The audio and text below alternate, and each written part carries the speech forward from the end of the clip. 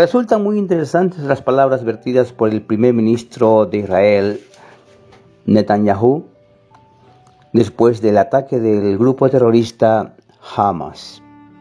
Pues nos hizo recordar mucho las palabras vertidas por el rey David en aquel entonces, cuando era un muchacho, y enfrentó a Goliat con las siguientes palabras.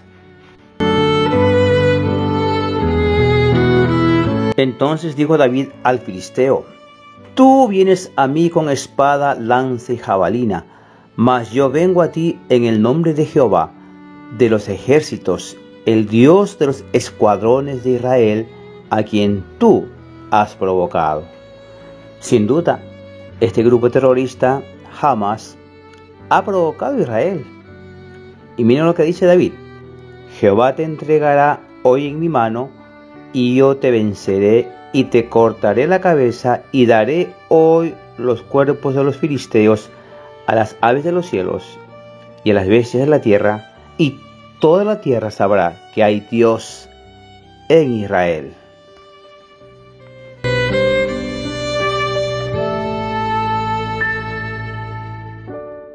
Hace 75 años no teníamos país ni ejército. Apenas unas horas después de su creación, 7 países árabes declararon la guerra a nuestro pequeño Estado judío. En ese entonces éramos solo 650 judíos contra el resto del mundo árabe, sin ningún ejército de defensa de Israel. Ninguna fuerza aérea poderosa, solo personas valientes. Entonces Líbano, Siria, Irak, Jordania, Egipto, Libia y Arabia Saudita, todos nos atacaron al mismo tiempo. El país que las Naciones Unidas nos dio apenas fue del 65% de desierto. El país estaba en la nada.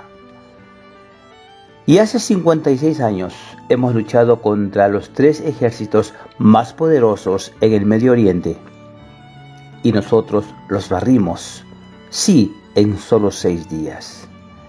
Hemos luchado en contra de diversas coaliciones de países árabes que tenían ejércitos modernos y muchas armas soviéticas, y siempre los hemos derrotado.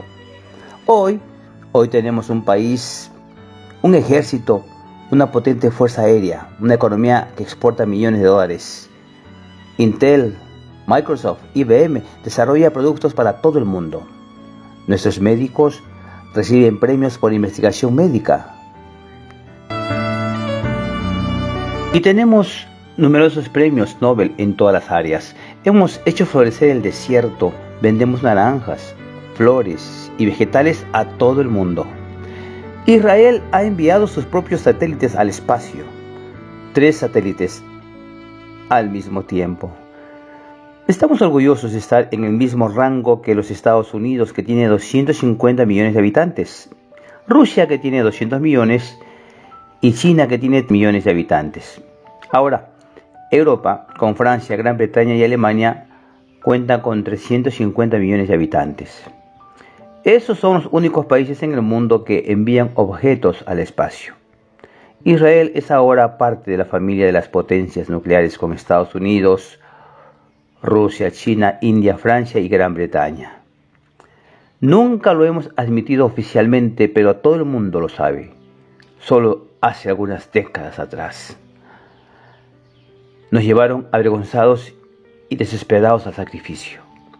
Tenemos recientes las ruinas humeantes de Europa y ganamos nuestras guerras aquí con menos que nada. Hemos construido nuestro pequeño imperio de la nada. ¿Quién es HAMAS para querer asustarnos, para amedrentarnos? Ustedes nos hacen reír. Deben saber que la Pascua se celebró. No olvidemos de qué se trata. Hemos sobrevivido al faraón. Hemos sobrevivido a los griegos. Hemos sobrevivido a los romanos. Hemos sobrevivido a la Inquisición de España y a los pogroms en Rusia. Hemos sobrevivido a Hitler. Hemos sobrevivido a los alemanes. Hemos sobrevivido al Holocausto. Hemos sobrevivido a los ejércitos de 7 países árabes. Hemos sobrevivido a Saddam. y seguiremos sobreviviendo también a los enemigos de hoy.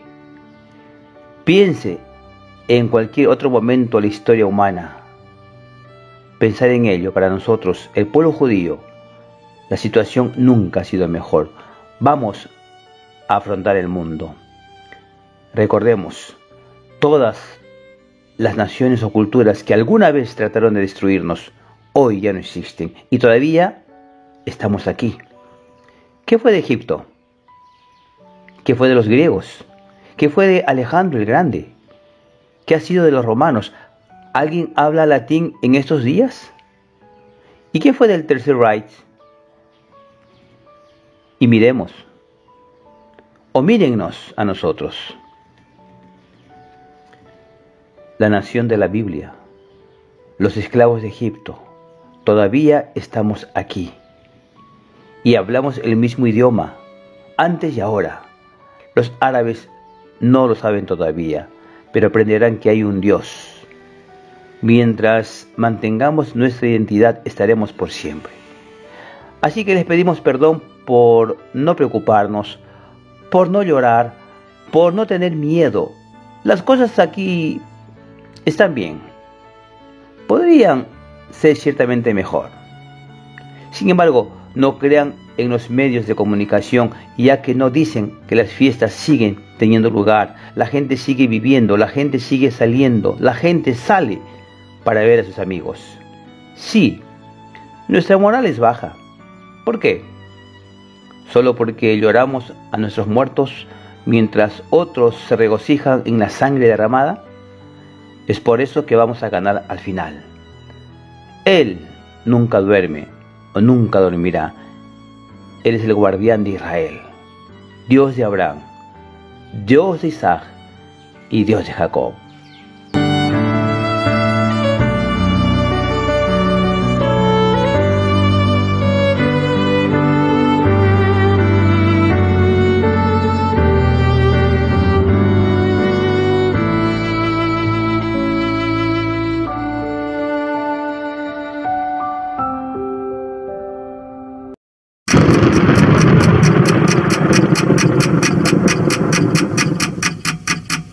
El vigilante.